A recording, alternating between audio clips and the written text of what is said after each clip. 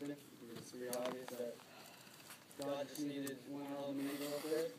But ask yourself, what you can do to turn this into motivation to make yourself the best person you can be.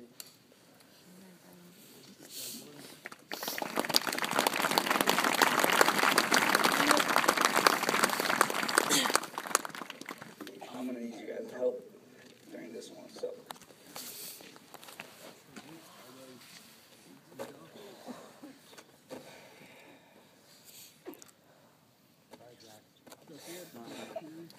Chachi. All right, brother. Chachi. Come on, Go, Chachi, Chachi. brother. Come on, man. Chachi. Come on, kid. You can do it, babe. Come on, kid. For those who don't know who I am, I'm Zack.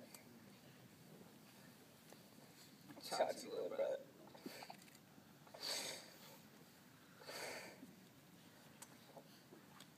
I have 3 little brothers. Christian, you know him as Chichi. He loves to play soccer and baseball. He loves to hang out with his friends and his little brothers. He's 10 years old and the last one to be born. He is the baby of our family. And because there was 3 boys born before he entered this world, he was handed the gift to watch the movies and play the video games I wasn't allowed to. 17 years old. He was my everything. My angel. He's the most precious thing I know. Watching him smile makes me forget about Chachi's death. Puts a special piece in my heart, and when I embrace him, I escape. He is my crutch and the love of my life. I was fortunate enough to coach him baseball and soccer. Watching him strive to follow all his older brother's footsteps breaks my heart. Can't put into words the unconditional love I have for that kid. Born 6 years before Chichi was Jordan. You know him as Jordy. Jordy is 16 years old and is a sophomore here at San Juan Valley. Jordy's childhood was a bittersweet one. Fortunately and unfortunately for him, when he was Chichi's age, Chachi and I were about 14, 15 years old. Love hanging out with me and Chachi's friends. Because growing up, me and Chachi being so close in age, we shared the same friends. He was often our designated water boy, our designated climb the fence and go get the ball person. He was often the victim of pickle at Osage Park. He spent half his life in the dirt, dodging footballs, tennis balls, and soccer balls thrown by his older brothers and company. He spent many nights in closets, washing machines, toaster ovens, and just about anything else you could jam this kid in. We made him cry. Like a lot.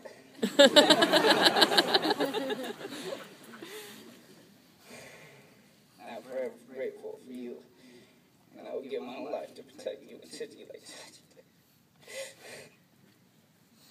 Before Jordy joined me and Chachi in this life, and before Chichi joined Jordy, Chachi, and I in this life,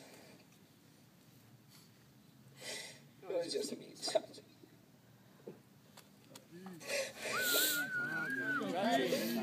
Chachi. We did everything together. Literally everything. We shared the same clothes, the same toys, the same bed, the same friends. We shared the same girls, we had the same teachers, we shared the same course. We had respect for our elders and our friends, parents. We valued togetherness. We stood together in happy times, angry times, and sad times. At recess when I was playing basketball, he would be next to me in the sandbox, watching me and reminding me of how much I sucked. He used to tell me to go play on the little hoop because I wasn't ready to play with the big boys. Coming from the kid who was burying himself in the sandbox, trying to scope the most elegant set of tits you've ever seen. Couldn't take it seriously. Such a jokester, such a comedian, he had his own set of words that defined the universe. You have to use the context of the sentence to figure it out. Words like kid, Johnny Nelson, Tommy's. You use phrases like have a nice night. Can I get a witness? Love life. Kid was throwing up West Side at 7 years old. He was. We lived in the same two-bedroom house for most of our lives. You're non-stop laughing, you're non-stop fighting, you're non-stop screaming or scheming, awaiting the perfect time and place to throw something, whether it was an apple, shoe, hair gel, or my mom's curling iron, at each other's, what you call in Spanish, cojones. But as we grew older and the two little ones came into play, we started to branch off. We had to find our own friends. And he made his own decisions. He started to branch away from his older brother's ways. And he became his own self and individual. There would be weekends where I didn't see much of him. And at first, I thought, thank God, the kid doesn't live in my pocket anymore. But now I think to myself, how did I let him go?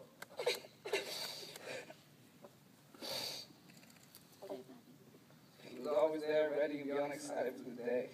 We woke up together, too. Chachi and I were in high school, we lost our house. So Chachi, Jordy, Chich, and my parents moved in with Jordan and Lucy Jamie's house. I moved in my grandparents' house. And a year later, my family then moved to my Uncle Damon's house while I went off to school up at Butte in Chico. During this time, me at school and Chachi taking off for his Marine training, it was just Jordy, Chich, and my parents and my aunts, along with our two baby cousins. Time passed by. Chachi's training was over. I moved out to San Diego and he took off for Afghanistan. One day when I was a couple hundred miles away, Chachi was a couple thousand miles away, we both got the news from my parents. They had found a house and we were finally going to be able to live all together again.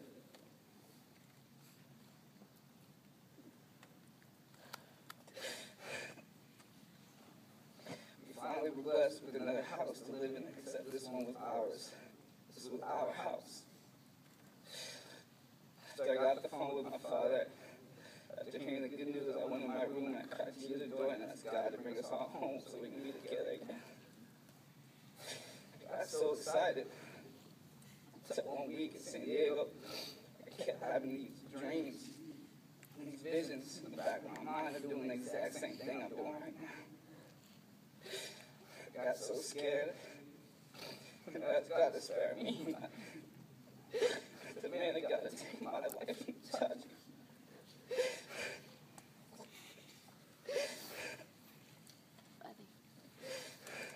Go kid. Satan's dreams. They were so real. From then on, I felt God starting to prepare my heart for this exact moment. It was a rainy day in SD, which never happens. Saw my honey pick me up from my house. Started talking about Chachi and his platoon. We were a couple minutes away from the triplet's house, and I got a call from my father.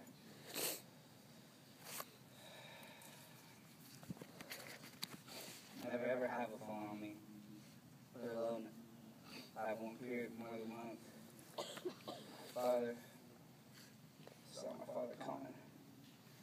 Picked up and said, "What's up with his son?" like usual. My father replied back with, And at that moment, I don't know if this is on anymore.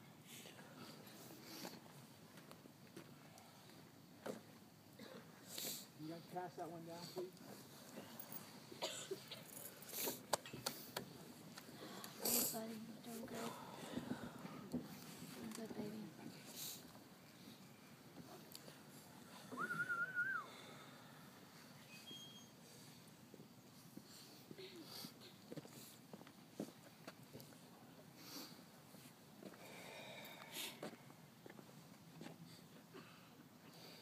my father replied with, Zack. In that moment, I just knew. I felt my heart break. I knew he was gone.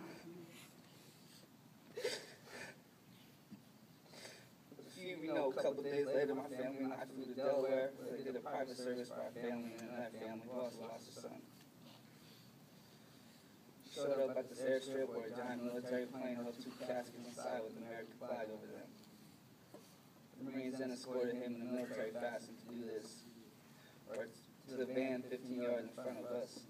And the closer he got to me in his casket, the louder I heard Charlie's voice to say, "It's okay, it's okay, it's okay."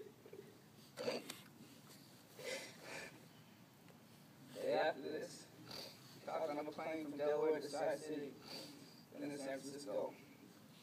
Finally, we're in the home stretch leaving Chicago to go home when a woman sat next to me in Chitty on the plane. She sat down and I promised you something was different about her. She started talking like she's known us for years. She started taking words out of my mouth. She knew something had happened and she sat there for at least 3 hours talking to me in Chitty. She had me reading scriptures from the Bible telling me to say them out loud so she could hear them. She said, say them with conviction, and I did. I felt such a sense of peace and purpose. She said that through Chachi's death, we must sign for him. My father then came over to see what's good with us, and he said to him, or she said to him, "Hey, Dad, why don't you take a seat next to your boys for a minute? I'm going to go talk to your wife." Mom said this woman walked up to her, grabbed her drink, took a sip, and then introduced herself. Mom just made the best friend. After she was done talking to everyone in the family, she sat back next to me and Chichi. As we were landing, she pulled out a tiny zipper bag, pulled out a rosary. As we were landing, she pulled one out, started playing with it in her hands. She looks at me and says, "This one's for you." She handed me the only red, white, and blue rosary I've ever seen in my life. Then she pulled out another one. She looked at Chichi and said, "This one's for you." The surprise was a glow-in-the-dark rosary for a 10-year-old kid. And she pulled out a medallion for me to give Jordy when I saw him. She pointed out my notes. I started preparing for this very moment. She folded them, handed them to me, and said, "Go up to the monastery back where you guys live, and do not write, but listen and let God put on your heart what Chachi wanted you to share with people." So me and a few others went up to the monastery last night, and we spent the whole time in silence.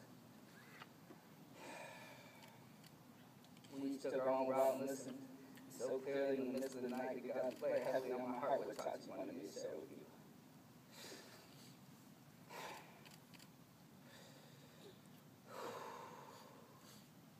So in the midst of darkness, in the midst of the deepest pain, we must still all give thanks for what has been given to us and what we still have here on earth with us.